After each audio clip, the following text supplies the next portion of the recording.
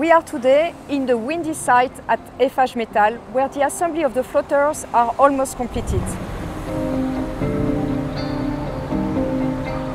In a couple of weeks, we will be loading out those floaters into the harbour of Marseille. And the floaters will be then taken to the quayside to integrate the Siemens Gamesa turbine.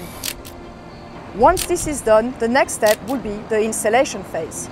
Installation meaning two steps. First, the pre-installation of the anchor points and its mooring system, and SBM Offshore will perform that activity with our own vessel, the Normand Installer.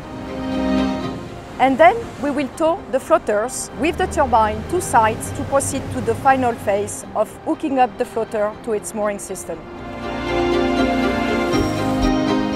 Once in operation, the Provence Grand Large wind farm, with its capacity of 25 megawatts, will supply the equivalent of the annual electricity consumption of a town of 45,000 people.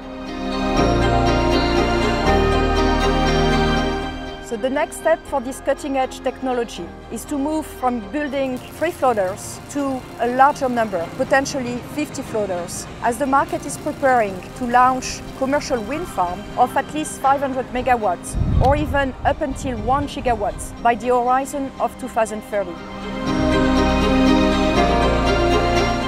So industrialization is key. Simplification of the technology is key, and that return of experience that we gain in Provence Grand Large project is definitely helping us to prepare for that future.